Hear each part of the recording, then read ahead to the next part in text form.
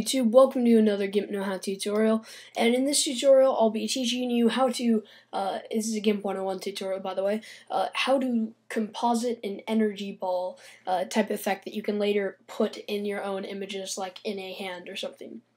Now ironically enough, well, not ironically I guess, but I was going to actually show you how to make this icy text like I have in my profile, but I actually forgot how to make it. I mean, I remember the general steps and I tried to repeat them, but I didn't get anywhere close to my results. So if I remember the ice tutorial, I'll make a text. I'll make a tutorial on the ice text, but chances are probably not. So energy ball tutorial. By the way, I chose intro number 2 made by Bowskenart. His channel is now featured on mine. So, to start with the tutorial. Alright, so the first thing we need to do is go File, New, and I'm going to make a new image, just 640 by 400. That'll do fine. Now I'm going to go Filters, Render, Clouds, Solid Noise.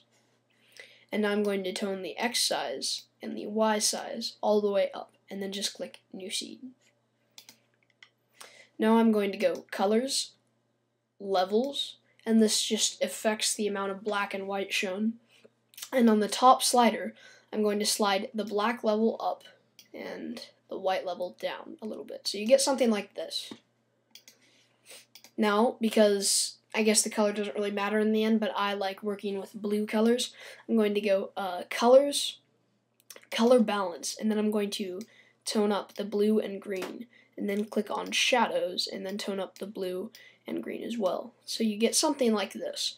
Now, finally, go on Highlights, and then tone up the blue and green as well, and you get a very amorphous, energy-looking thing.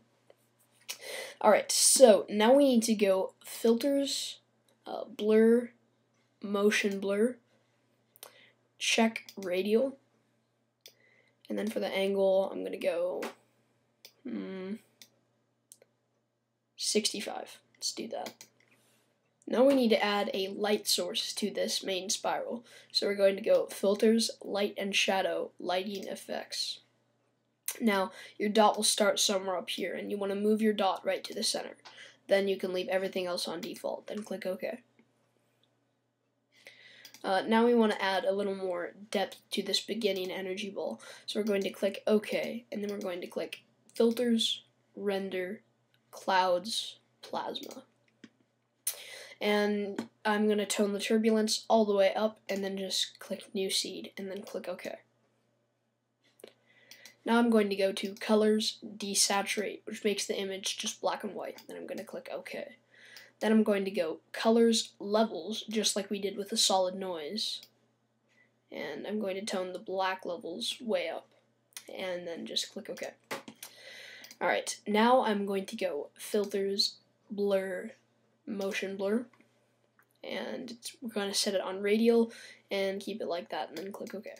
Now we're going to take this layer mode and set it on Overlay. And then maybe duplicate it, except on the duplicated layer I'm going to go Color to Alpha, Black, just to make sure it doesn't get too dark. And then maybe duplicate that and tone it down just a little bit. Alright, so we have the basis of our energy ball now. Now we're going to do something I generally frown upon, but you know, it works in some situations. We're going to go Filters, Render, Nature, Flame. Oh my gosh, how could I be doing this, right? But no, we're just going to make it to add an element of randomness to this effect. So I'm going to change my foreground color to a blue and my background color to like a teal, and then click OK. So on this flame window, I'm going to click the Edit button, and then I'm going to check Spherical, and then click Randomize. And click Randomize until you find a fairly nice looking flame. Alright, and then position it so it's in the center, right by the light source, and then OK it.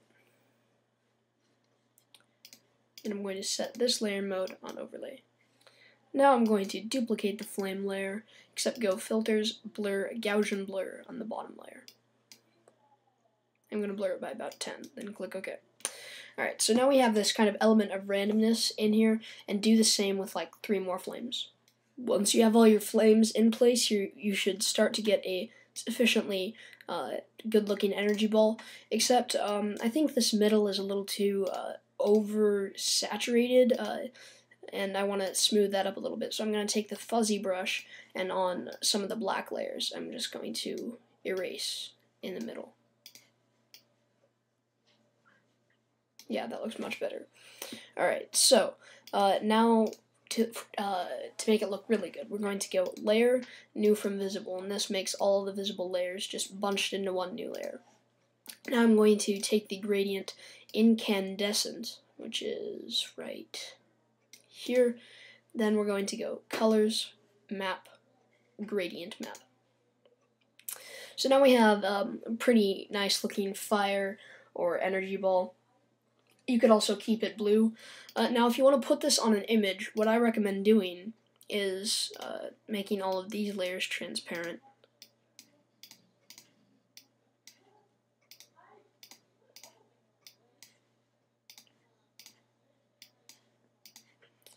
And then going color to alpha, black.